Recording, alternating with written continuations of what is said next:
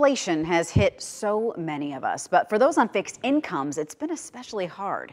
Wisconsin State Representative David Steffen has recently proposed a potential tax break for the senior population. Our reporter Lindsay Stanger has that story. There is no question that Wisconsin residents are getting older and older.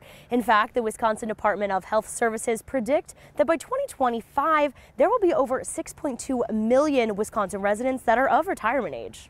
Whether you're Republican or Democrat, you understand that seniors were the most hit by the rising inflation rate that we've been experiencing. And Republican State Representative David Steffen and his team believe that they may have a solution. For us to dedicate just over 6% of our structural budget surplus to seniors in this fashion, I think is incredibly reasonable and appropriate.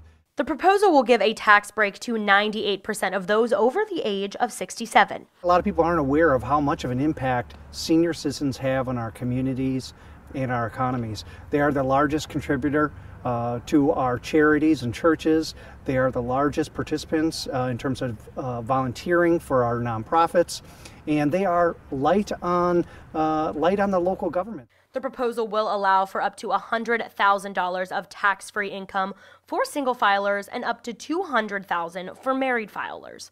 And as Representative Steffen likes to say, tax cuts are like burritos. They're all delicious.